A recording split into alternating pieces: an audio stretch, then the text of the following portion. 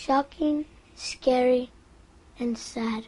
That's how 8-year-old Jose Alonso describes what happened to him and his family on their way to school. Around 7 this morning, his mother had stopped to get gas at Buzzy Bee gas station on South Post Oak near the Sam Houston Tollway. Take a look at their surveillance footage. As his mother walks inside, you can see the man pumping gas next to them, looking for his opportunity to strike. We were just watching him. Like we were doing, what is he doing?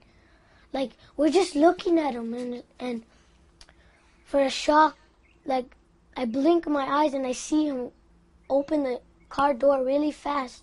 I told my sister, just stay here and don't do anything. You can see Jose fighting over his mother's purse with the suspect. The man managed to snatch it away, but that's when Jose took matters into his own hands. I was scared a little bit, but I told myself, just go with it.